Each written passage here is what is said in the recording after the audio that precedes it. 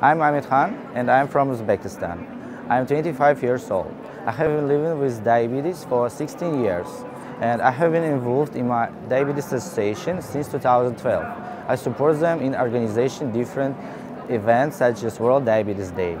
I think the diabetes-related priority in my country, Uzbekistan, is to raise awareness about the importance of disease. The main point that I'm interested in YLD program is to meet mature people who can share their knowledge with me and I can update information about diabetes. I hope this program helped me to meet different people, different friends, mentors, and with their help we can change the world and to increase concern of government about the importance of diabetes.